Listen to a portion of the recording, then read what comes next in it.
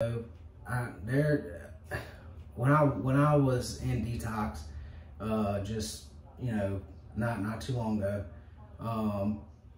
they had a lot of guys there, man, and they were good guys, you know, really good guys. They had some guys with some really big hearts, and it was really sad, you know, because most of them didn't have any length of sobriety more than like 3 months.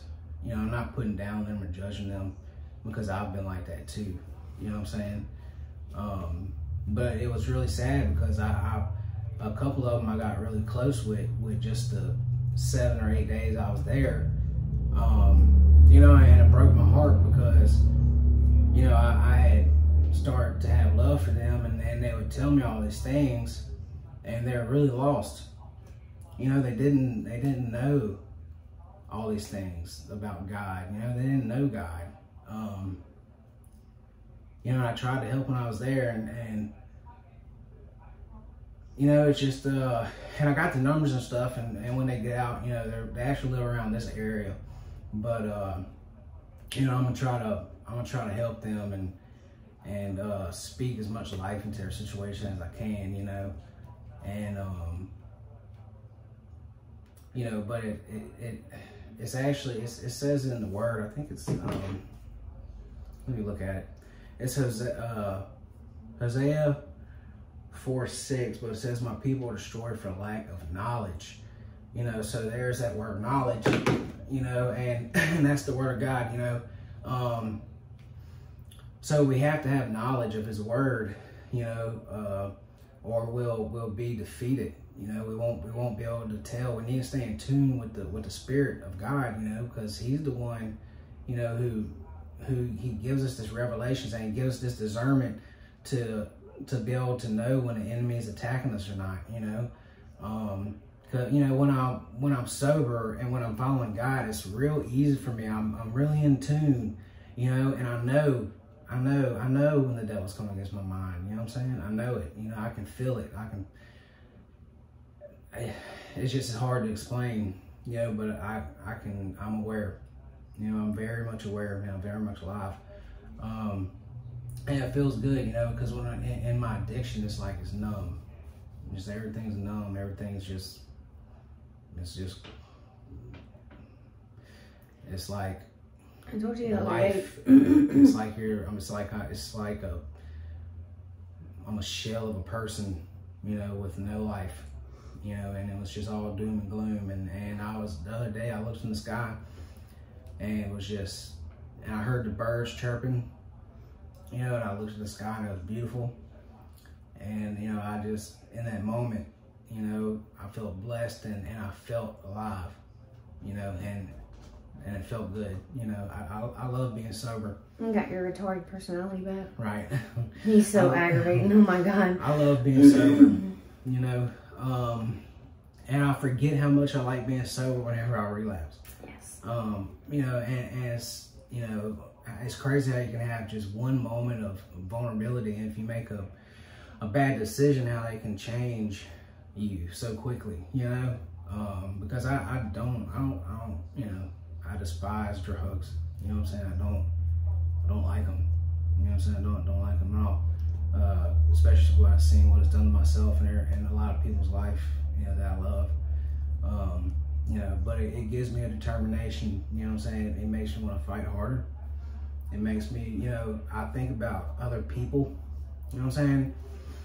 What helped me stay sober in 2 years, you know, whenever I get, and now too, you know, I still use this, but whenever I do think about crashing out, you know what I'm saying, I'll think about the people that I'll affect. You know what I'm saying? Like, you know, just people pop in my mind, like, well, if I relapse, you know, what does it show this person? You know what I'm saying? Would it make that person relapse? You know, and that's kept me sober before, you know. But, you know, I want to help people, and I'm not in it for myself. You know, and I want to be good examples. You know, I want to be a good example to my wife, my children, and everybody who's around me. You know, because I'm held accountable for that. You know, whenever I go and meet my maker, you know what I'm saying, he's going to ask me those things. He's gonna hold me accountable. And I want to be able to you know, to do the right thing. And, you know, I don't want my children to suffer, and I don't want, you know, this disease and or spiritual malady, whatever you want to call it. And, you know, I don't want to see people suffer, you know, and addiction has a lot of people suffering right now. You know what I'm saying? It's deceiving a lot of people, you know, and that's one of the devil's best lies is he convinces people that it's not real. And if you think it's not real, you're fooling yourself, because he's definitely real. And, you know, the devil actually knows. He don't know everything about you. You know what I'm saying? Like, I don't think he knows all that you are in Christ, but he does know who you are in Christ. You know what I'm saying? That's why he might not know every detail, but that's why he fights so hard, because he even believes God's plan for your life. You see what I'm saying? And that's why he's gonna fight so hard, because he don't want you he don't want you to know who you are in Christ. Because once you know, and once you make up your mind, that's when you are very powerful. You know what I'm saying? He don't want you to know that. And that's why he'll beat you down so much. You know what I'm saying? But you know, so that's what's on my heart. And there's another thing I want to say too. There was a time, so I grew up in church. You know, I always knew Jesus. And I was 25 years old when this happened, but I was actually in a discipleship program.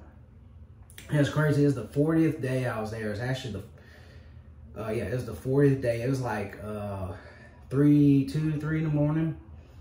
I woke up, and I got this just strong desire to read the Word of God. So I started reading the Bible, and as I was reading, I stopped and I started to pray, and all of a sudden, God showed me this vision, and it was just in just moments, you know, but I saw it so clearly, and I felt it. I actually felt this, but I pictured Jesus on the cross, and I felt the love and compassion that he had for me, and it was so overwhelming that I cried. I cried for like 3 hours until they turned the lights on at 6 o'clock, and then I went to the prayer room, you know, and you know, all that come out of my mouth was, "Thank you, God, I love you, God," you know. But it was so crazy because I had my whole life, you know, I knew Jesus, but that was the first time that I really truly felt that Jesus, I knew he loved me, but that's the first time I felt his love and his compassion. And it was so overwhelming, and it was so beautiful. And I wish other people could experience that. You know, I wish I could experience it again. I mean, I can relive it by thinking it, but it was just so beautiful. It was such a good moment. And it was so crazy. And there's some other things that happened too, but I'll share that another day. But, you know, I hope that, you know, this video does something for you. I hope it blesses you. And you got anything? Okay, well, I love your heart. Oh. It's still playing. Okay, yeah, all right. I love your heart too, then. But we'll close this thing out with a prayer. Okay. And if you want to. Do you want to? No, you can pray. Okay. Those faces you're making kill me. All right. Thank you, Lord. Thank you for just putting what you did on our hearts, Lord. Thank you for just working on us and just continuing to be patient with us, Father God.